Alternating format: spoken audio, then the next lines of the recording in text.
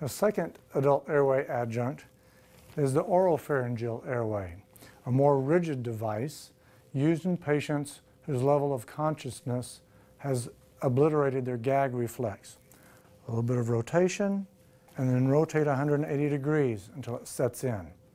The other way that you can handle this is either using a laryngoscope blade or a tongue blade to hold the tongue out of the way, sweeping it to the right and going straight in with your J-tube. Then you'd want to go ahead and start bagging your patient with the bag mask device.